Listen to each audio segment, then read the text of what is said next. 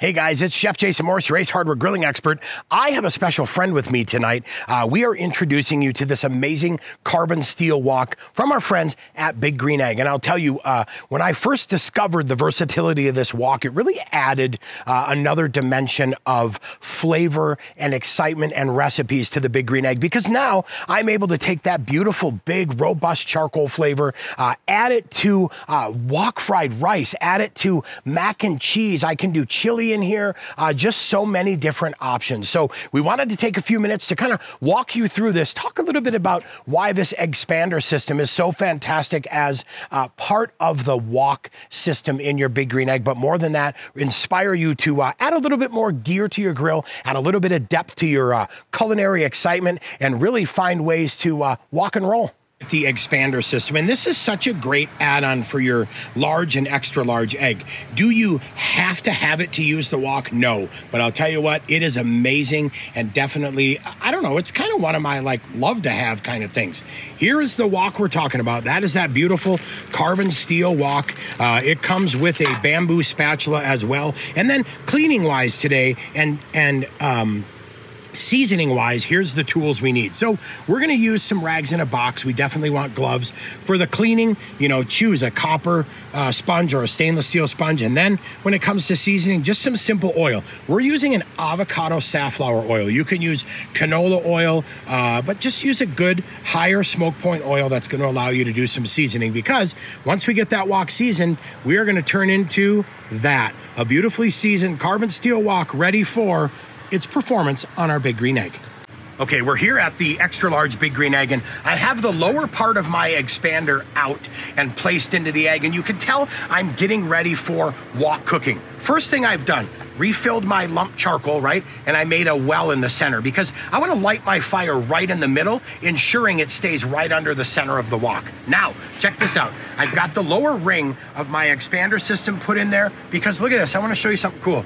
Look how that fits right in there like that. Isn't that awesome? So the ring is gonna hold this wok in place. And the cool part is this wok is designed to fit your large and extra large Big Green Egg. And conveniently so, the EggSpander fits your large and extra large egg as well. So I love the fact that that ring holds this stable. I mean, that's not going anywhere. I'm gonna use my, oven-proof gloves when I'm dealing with this, or a nice sturdy pair of tongs, but that is super cool. Fits in there great, does a super job. You don't have to worry about anything tipping or spilling. And like I said before, my chef's tip of the day, start your fire dead center, because now I've got everything right in the middle. All right, so first things first, we're gonna take that bamboo wok out. I'm gonna go ahead and take that cardboard off, and then one of the things you'll notice with this wok is it's gonna come shipped with a little bit of stamping lubricant on it, or a little bit of oil, because they wanna make sure this doesn't rust or get anything on it while it's being shipped. So I take this plastic bag off. Now, here's a tip. If you wanna save this plastic bag, this is gonna work great for storing your wok. We'll show you that here in a little bit. Now, look at that. You can see there's a little bit of oil in there, and that oil is going to be a little bit dirty, right? First thing I'm going to do is take a warm towel and just go through here and get some of that wiped out, right? Definitely you can see that that was a plus. I want to get this as clean as I can so that the seasoning process starts off as pristine as possible, all right? So we've got that set.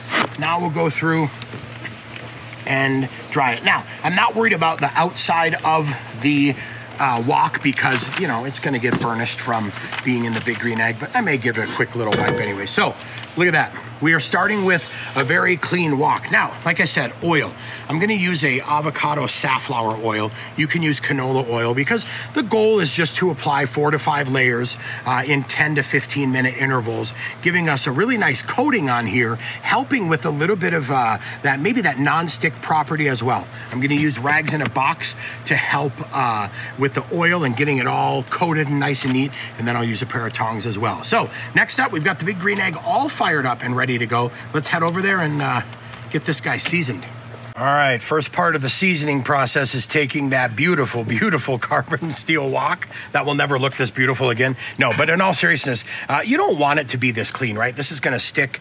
It is not gonna be as beautiful and flavorful as a well-seasoned wok. So take your wok, you're gonna put it in the Big Green Egg at 350 degrees. Now we're gonna leave the dome open, right? We want this to stay open all the time. We're gonna let this preheat. I'm gonna let this preheat now until I start to see this darken, and we'll come back and catch up there. Once it starts to darken, it's time to get the seasoning process started. Well, you can see there, we've already got that nice darkening we're starting to look for. So we're gonna go ahead and do round number 1 of the seasoning. Now, I have a paper towel folded up nice and thick. I've got a pair of tongs set and ready to go, and I may even fold the towel again to help. So I'll hold this, we'll go ahead and put a little bit of oil in there.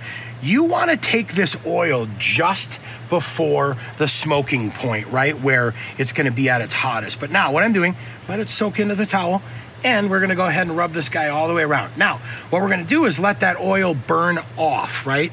Start that first layer of coating. And then once this all starts to darken again, we will come back and do the same process. So, process number 1, step number 1 is get this guy all set, get it all oiled. We are good to go. So now we're gonna go ahead and wait just a few minutes, maybe give it 15 minutes or so to let that oil start to burn. You can see it smoking as well. Give it 15 minutes, we'll come back. It is time to do round 2. We're gonna do 4 to 5 applications of oil to get this well seasoned where we want. I'm not using any salt, I'm not using anything. I'm really just seasoning it with oil to start building that beautiful non-stick property of that wok. Here we are after 15 minutes. So this is now what it looks like after 15 minutes. You can see that's starting to burn in nicely. It's starting to dry out good. So we're gonna go ahead and do round number 2. Again, adding that oil in there. Nice little pile in the middle. Get that all set and wiped in again and ready to go for round 2. Now, after this, I'm gonna let it go again, another 15 minutes so that I can start getting some more of that seasoning. Now, I'm not gonna be too concerned with getting that all the way up to the top. I'm gonna get it as far as it can go, and I'm gonna do about 4 layers on this, 4 different rounds of seasoning to get it set where I want it. But the majority of my seasoning I want to occur in the bottom of the bowl, and the more I cook on it, the more it'll bring that seasoning level up. But I want to get that bottom done for sure because that really helps with that non-stick. So we'll go ahead and leave this dome open again, and we're gonna leave it open the entire process. But we'll leave the dome open, let this guy go for another 15 minutes. After 4 rounds of seasoning, this is where we're at. So what we're gonna do is go ahead and take this wok off now. We're gonna let it cool, and then I'll meet you back at the table where we're gonna show you how to clean a wok and then get it all set and ready to go. Now that this is done and seasoned, I'm gonna leave it. I want this to cool 100%. I'm gonna put a light film of oil on it and then be ready for my next cook. I'm not gonna wash this. I'm not gonna do anything. I'm just gonna let it cool naturally, oil it, and save it for my first inaugural cook in my brand new beautiful wok. So you just got done cooking with your wok, right? And I got everything scraped out and I wiped it out a little bit, but now I wanna figure out how to clean this. Now, there's 2 schools of thought on this, right? You can use 1 drop of light detergent to help get this cleaned out if you want, and that'll do a good job. And you're not gonna scrub so hard that it's gonna take off your seasoning. However, what I like to do is I look for the stainless steel sponge or the copper scrubbing sponges, and what I'll do is, let me move over here and show you here real quick. What I'll do is I like to go through here, circular motions, once I've wiped it out and rinsed it out without detergent, and I like to get this guy all scrubbed out and ready to go, right? I usually find when I do that I don't have to use any detergents. You can, it's not gonna hurt it, or you can choose not to. Now what I'll do is go through and just give it a final wipe, right, with damp towel, and then I'm gonna give it a dry.